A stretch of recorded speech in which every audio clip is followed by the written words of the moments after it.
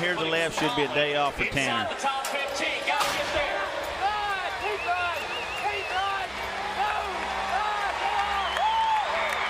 Captain goes away from his hand, and it's Tanner Byrne showing some major form and getting on the board, which the way this round's going, J-Dub, should be enough to bring him back.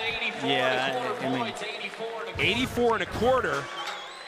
Well, that's going to slot him into 11th. Yeah, you talk about how even this bull is. He's not really kicking a whole lot. He's not got over the top speed. He's just rounding around, going right where I come from, going to come where I'm going. And Tanner just rides him, Pat, for a dance. Good score, you know, maybe even a touch high. I thought that bull wasn't very good.